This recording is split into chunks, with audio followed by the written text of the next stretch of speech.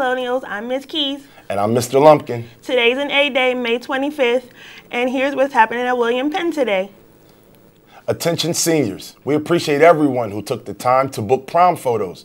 Next up is graduation. You can book your grad photo shoot starting today. Details are posted outside of room S210, both cafes, as well as other spots in the hallway. Make sure to keep a lookout.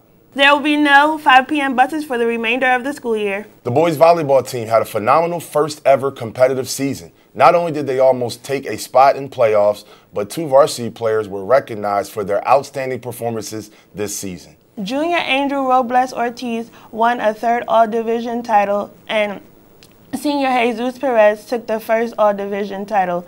Jesus will play in a Senior All-Star game tonight at Smyrna High School. Admission is free and spectators are welcome. Congratulations on your historic win, and we can't wait to see what you do next year. The interest meeting for the girls volleyball team will be held on May 31st at 2:30 in N207. You must apply your own ride home.